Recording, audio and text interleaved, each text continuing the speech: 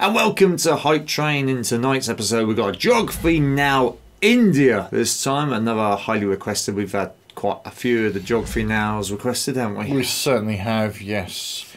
India was definitely one of the first put up there for the comments after we did the first one. Obviously, we're covering Nightwish here, so we are probably going to cover the Finland at some point soon as well. Yes, it'd be nice. We don't know if we're going to cover every country. We don't even know if we've got time to do that. There's a lot of countries, and to be fair, Barbie and co are still going through them all as they speak. So that's it. Yeah, I don't think they've been through half or any. They've been through a good. I don't know. They've been up to Portugal at the minute. So United States it'll probably be. So we'll get to United Kingdom first, and then it'll be United States. So we'll probably end up definitely covering them in the future. That'll be some time from now. But yeah, we're dribbling. Should we go for it, Kev? Let's take a look. So we have finally encroached upon the giant India. Some of you have been waiting a long time for this episode. I'm just gonna say straight up, you all know India is incredibly complex and diverse. Even Indians have trouble understanding their own country. Obviously, I won't be able to scratch even the surface in this episode, but I'll try my best. A lot of you Indian geography peeps have helped me along the way, so thank you, and without further ado, let's begin. This is gonna be quick, ain't it? It's fast. Geography now! Hey everybody, I'm your host Barbie. This place doesn't even need much of an introduction. Everybody has heard of India. It's big, it's loud, it's colorful, and most importantly, it has a plethora of confusing territorial anomalies that I just can't wait to cover. Here we go. There's an old saying, India is a place where everyone is in a hurry, but no one is ever on time. First of all, India is located in South Asia, right on the Indian and Arabian Seas and the Bay of Bengal, bordered by 6 other countries, so close to 7, but that land bridge between Sri Lanka got wiped away like 600 years ago by a cyclone. India is divided into 29 states and 7 union territories, with the capital New Delhi, which acts as its own administrative unit, located in the capital territory. Keep in mind, New Delhi is actually just the name of one of the districts in the capital territory, made up of 11. The largest city, however, is actually Mumbai, with New Delhi, Bangalore or Bengaluru, and Hyderabad following after. However, the 4 busiest airports are Delhi Indira Gandhi International, Mumbai's Chhatrapati Shivaji International, Bengaluru's Kempe Gowda International, and Chennai International in the south. You know why I'm smiling. This is my favorite part of any episode we ever make. Territorial anomaly time. India is loaded with strange borders and deliciously complex demarcation lines. First of all, what exactly is a union territory? In the simplest way I can put this, union territories are places that are too distinct to be incorporated into a state, but too small to have their own local governments. The first one, of course, is the Delhi National Capital Territory, where the capital lies. Chandigarh is a post-independent city constructed to replace Lahore as the capital of the Punjab area after it was split up between India and Pakistan. Then you have the island territories, the smallest one, Lakshadweep, and the Andaman and Nicobar Islands. The Andaman Islands being home to one of the last uncontacted people groups on the planet, the Sentinelese tribe, whom have been hostile to visitors and are therefore left alone, as well as the Nicobar Islands, which actually used to be a short-lived colony of Denmark. Finally, the 3 remaining territories are former European colony towns and ports. Dadra and Nagar Haveli, Daman and Diu, which are separated by about 200 kilometers across the Gulf of Khambat, and the most confusing union territory, the French-speaking Puducherry, which is actually split up between 4 district cities across India: Karikal, Mahe, Yanaon, and Pondicherry. Pondicherry is strange because it has 11 enclaves within the Tamil Nadu state. Oh, and in this area, you can also find the experimental hippie-ish commune with a little bit of controversy. Look it up. Oh, and don't forget, here, the eastern states, also known as the 7 Sisters, are connected by this incredibly narrow 27-kilometer wide pathway known as the Siliguri Corridor. This pathway is like a crucial artery that completes the India puzzle. Or so you would think. Now let's discuss the juicy stuff. Now, in the China episode, I already talked about the disputed areas with India, such as Aksai Chin and Arunachal Pradesh. The latter pretty much just belonging to India, as it's almost completely inhabited and operated by Indians. So let's move to the other disputes. Now, as of 2015, the Bangladesh episode is already outdated, as India and Bangladesh have finally come to an agreement over the frighteningly complex former enclave-exclave dispute. In the end, India only lost about 40 square kilometers of land to Bangladesh, and now only a few enclaves and exclaves exist. Now let's head north. Now, when you try to draw the shape of India, you might want to be careful which depiction you use. Some might use this picture, some might use this, some might use this, and those that don't really study very well might use this. The point is, the whole area is like the most heavily militarized, diplomatically stressed out region on the planet. It's already had like 4 wars in the past half-century. Basically, India, Pakistan, and to some extent China all want the entire area for themselves, although it's more of like a Pakistan-India thing. In the China episode, we already discussed the Chinese disputes with India, so I won't cover those in this episode. If you want to learn more, just watch the China episode. But anyway, this entire area was a former domain known as the princely state of Jammu and Kashmir that was under royal Maharaja rulers all the way up until independence. Currently, this place is split up by this fenced-off militarized line known as the Line of Control between India and Pakistan. Why is this? Well, in the quickest way I can put this, okay, the British are out. We get to take your land. No, we want to be an independent princely state. We're supposed to take your land, and majority of your people are Muslim, just like us, even though your ruler is Hindu as well. Hey, India, Yeah. if you help me, I'll let you secede my territory to your land with autonomy. Deal. Ha! Your problem now! I love how Mike played India. He totally represents India. Oh, and keep in mind, Pakistan's capital, Islamabad, is less than 80 kilometers away from all that drama. The line of control meanders through the mountains until it stops at a point called NJ9842. This is where things get really crazy, because from there you hit the Technical Siachen name. That is a Glacier, the little second name. longest Yeah. non-polar Yeah. glacier in the world, and this is pretty much the dead man zone. After point NJ9842, you hit the actual ground position line, a series of military outposts that extend all the way to the Chinese border. That means everything in this area is ground zero for the Indo-Pak tension. And you know, the crazy thing is there's actually literally small towns of normal regular civilians living in these areas high up in the mountains, many of which just go about daily life, going to work and raising their families. Otherwise, they have a river dispute with Nepal and various river islands disputed with Bangladesh. Outside of all the dispute stuff though, India not only has the world's second largest road network and 3 of the world's top 10 megacities and their own space program, but they also have a copious abundance of landmarks and notable sites, way too many to list, but some of the ones that you guys, the Indian geography peeps, have told me to mention include places like the abandoned Danush Kodi Ghost City, Golconda Fort, the 4 pillars of Charminar, the Wow. Ajanta Oh, Buddhist beautiful. art caves, the Ellora monolithic ruins, Oh, yeah. Mandu Oh, Fortress, yeah. the Golden Fantastic. Temple, which feeds over 100,000 people a day, the Gol Gumbaz Mausoleum, the Kalavantin Durg Post, the ruins of Hampi, the hill forts of Rajasthan, Shatrunjaya Hill, which is basically Whoa, like a yeah, like Mecca that for one. Jains, the Temple of the Bodhi Tree, Jal Mahal, Bangart Fort, the most haunted place in India, Mahabad Maqbara, and keep in mind, just like in China, Beautiful you can find a place. Great Wall of Architecture India in there. Rajsamand. There's also the Absolutely Paritala Anjaneya Temple with the largest statue in India depicting Hanuman, and at over 150 acres, the Sri Rangan Attaswamy Temple, the I would largest love to Hindu see temple some in of Yeah, the that. yeah. world. I Oh, yeah, really there's would. also that building with the stuff in the thing, whatever. Anyway, we could go on for centuries talking about India's rich constructed domicile, but what it lies on top of is even more fascinating. Wow. Now, don't make this mistake. I'm going to India. All I need are my sandals and sunscreen.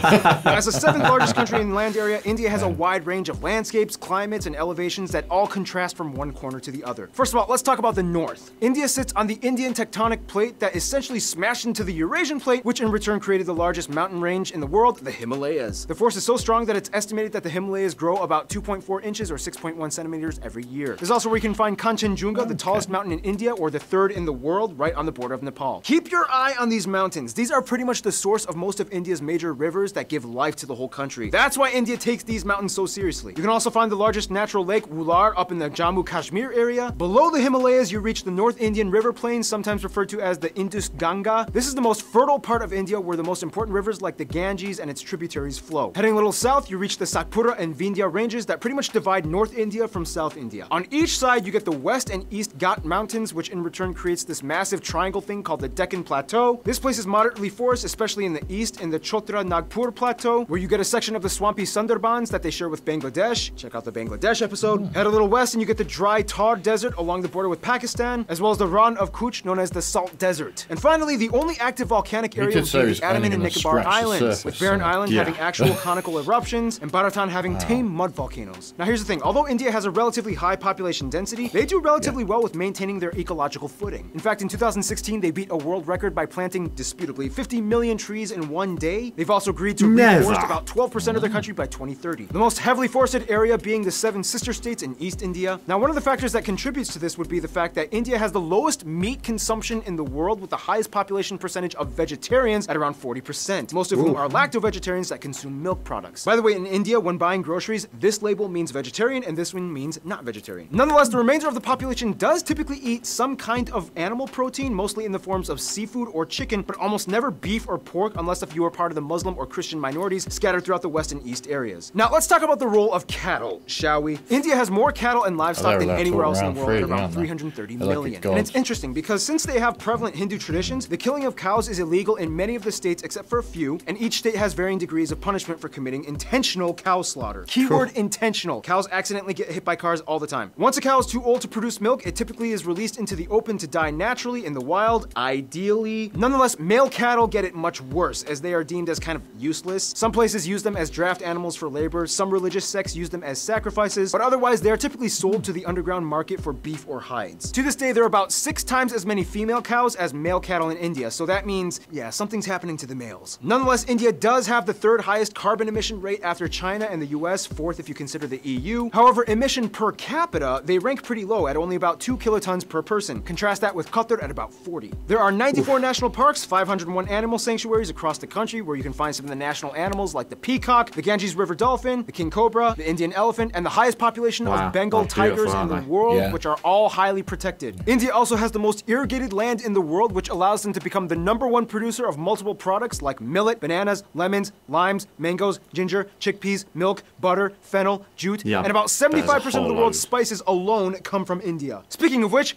food! Typically you can find the staples roti, chapati, and naan in the north, idli and dosa in the south, and everybody eats rice. The more commonly commercialized Indian foods that we in the West grew up knowing, like samosas, tikka masala, tandooris, and my favorite Indian dish, palak paneer. These usually come from the northern regions of India. Seriously, India, you took spinach and made it fat. I love you guys. Otherwise, the West is mostly known for the chutneys and pickled foods, as well as beef, since there's a high number of Muslims and Christians. The South uses a lot more coconut and has some of the best curries like poriyals, sambras, rasams, and tutus. And the East is known for having the best desserts like peda, mishti doi, rasgulla, or shondesh. Speaking of which, India is so diverse and complex that sometimes even Indian people need translators when going to different states. It's about to get 10 times more confusing in about 3, Makes me 2, feel better 1. then. That's actually really intriguing to see how that bit about the animals, the cows, the cattle. I didn't actually know they just roam around the park. I didn't know that. I see a program where I can't think who it was now, and they went to this wedding, and there's like a. If you don't, it ain't like consummated or something until the cow walks in or wherever they put. Excuse me. It's basically it walks into the building. They sort of have it. Really? And they were walking around and they weren't allowed to hurt them or anything. So. Oh no, I can see that already. The punishments. I don't think about what the punishments would be unless they can't. They're no good for milk. That's why it's strange. Like the under sort of the black market. There was meat there, wasn't there? That's a bit strange. Yeah, but that was good. No, it's great stuff. Shashti Tharoor once said, "In India, we celebrate the commonality of major differences. We are a land of belonging rather than blood." First of all, India has a population of about 1.3 billion people and is the 2nd most populous country in the world after China, with about 18% of the world's population. About 72% of the country is Indo-Aryan and a quarter are Dravidian, and the majority of the remainder are Mongoloid, Asian, and other people groups. They also use the Indian rupee as their currency, they use the Type C, D, and M plug outlets, and they drive on the left side of the road. By the way, technically it's illegal for these banknotes to leave the country, but you guys have sent me a lot of them for fan mail for Fan Friday videos, so I don't want to go to jail again. Now keep in mind, those statistics that I just mentioned are incredibly generalized. Driving out All there, the Indo-Aryan and Dravidian communities, there are about 2,000 different ethno-linguistic people groups in India with about 645 district indigenous tribes, 52 major ones. So obviously we can't cover them all, but what we do know is that the North is very different from the South. For one, the North mostly speaks in languages that are all related to the Indo-Aryan branch, with languages like Hindi, Bengali, Punjabi, and Gujarati, whereas the South speaks a completely unintelligible Dravidian branch with languages like Tamil, Telugu, Malayalam, and Kannada. Canada. Otherwise, there's also pockets of Sino-Tibetan and Austroasiatic languages spoken in the far north and east. Wait, so how do they all, like, communicate with each other? Great question. Although India does not have an official language, there are 22 recognized national languages, and of these, 2 are the most prevalent, taught in schools and used by government officials, Hindi and English. And very often these 2 are like mixed mid-sentence. It's weird. Don't be surprised if you hear someone speaking Hindi and then suddenly finishing off in English. It's like, verses. And I was like, what this? And I was like trying to, like, why are you even trying to do that? I know, right?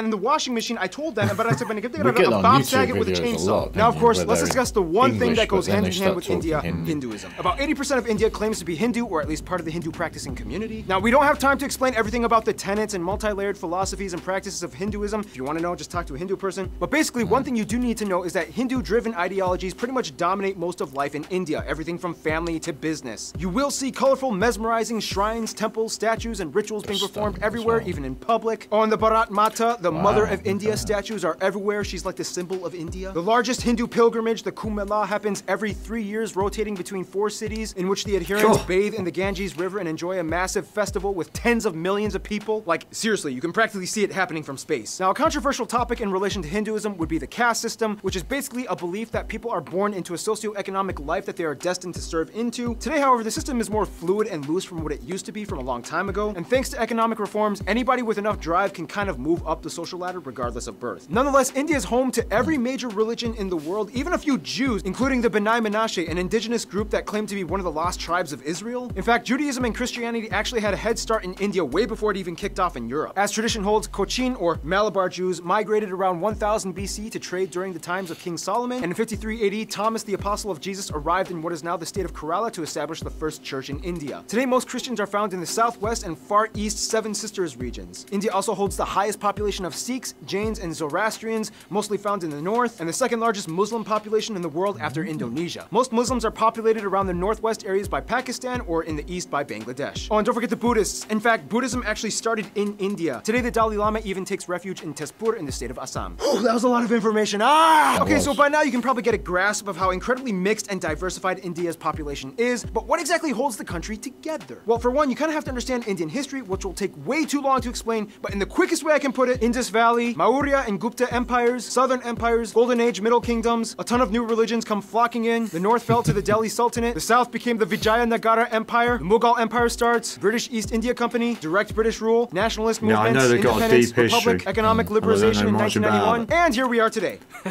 Vijaya. Essentially, India used to be made up of around 500 smaller royal princely states, and when the British came in, they kind of exploited them to manage such a huge population. Although India is a democratic federal republic and the largest democracy in the world, the old royal families still exist today, and although they have no political power, they hold high positions of influence in their communities across India. So today, technically, you could meet someone that would be considered an Indian prince or princess. Nonetheless, the biggest thing that really united Indians in the past 2 centuries would probably be their hatred of British rule. It was kind of like, Well, this is not cool. yep. What do you say you and I work together and end this thing?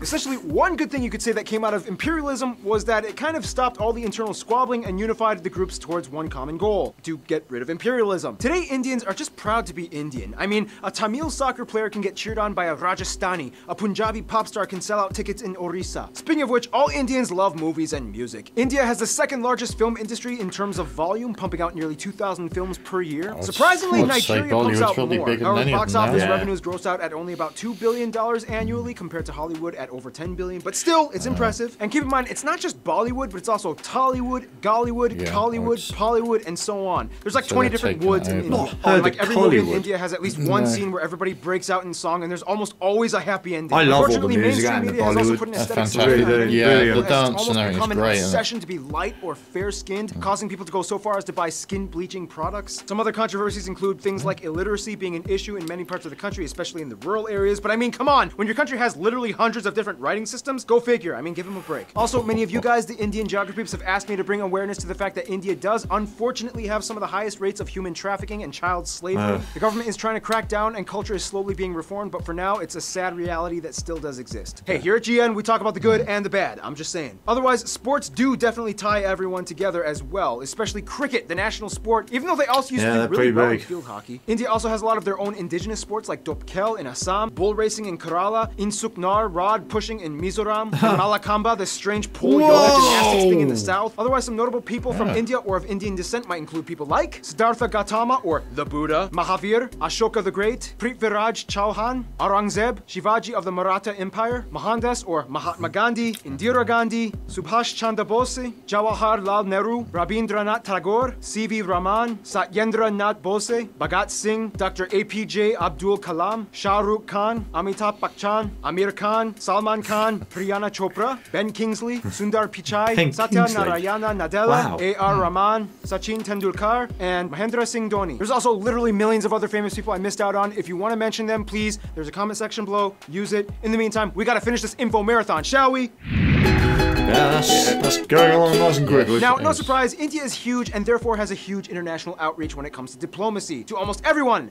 except their immediate neighbors. First of all, countries with large population percentages of Hindus and Indians like Fiji, Guyana, Suriname, Trinidad and Tobago, Mauritius, and Malaysia typically stay close to India's roster of go-to friends. They enjoy cordial relations with trade. Now, the UK may have left on a sour note, but they still have a lot of ties to their former colonizer in terms of business and tourism. India is still part of the Commonwealth, not Commonwealth realm, there's a difference, and the UK has over 1.5 million citizens of Indian descent. As mentioned in the China episode, China is kind of like India's "I'm only here to do business with you and nothing else" friend, as drama still hasn't subsided in regards to the territory conflicts. Now, when it comes to the US, things started kind of sour back in the 70s during the Indo-Pak War of 1971, when the US sided with Pakistan, their arch nemesis. Today, relations have cooled off. Mostly, the US supports India's move towards democracy and is a key ally in the military conflicts in the Middle East. When it comes to their best friends, however, most of the Indians I talked to have said Russia and Bhutan. Russia because during the Indo-Pak Wars, Russia came in and supported them, and ever since then, each country has held a high position of respect for the other, especially as global superpowers. Bhutan and India signed a treaty of friendship almost immediately after independence. The two countries have shared interests and a currency-pegged system as well. Bhutan even supported the annexation of their cousins in the Sikkim state into India, as it gave a nice buffer of land from China's stake to their claim. In conclusion, you will not find anywhere else on Earth like India. Thousands and millions of people inhabiting a colorful, majestic, green, slightly gritty at times slab of Earth, blessed and cursed in so many ways, yet wonderfully harmonized, mostly in a unity unlike anywhere else. In the end, that's India. In the end. Stay tuned, Boom, boom. Indonesia is coming up next.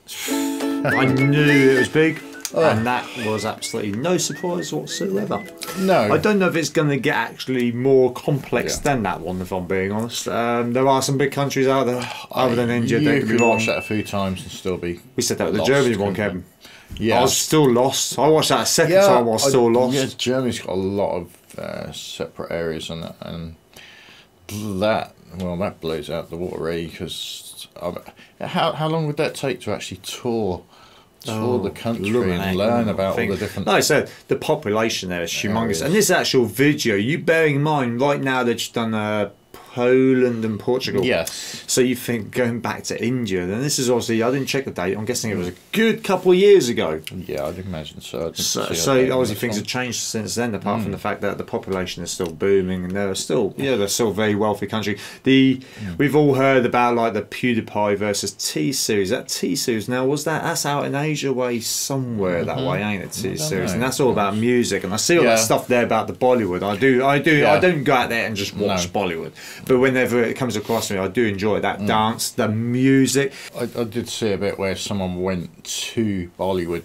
to like their digital sort of area and that, where they made all the special effects, and that was absolutely stunning. I mean, that was just massive. There was hundreds of people in great big rooms with computers, all doing special effects for films alone. That was it.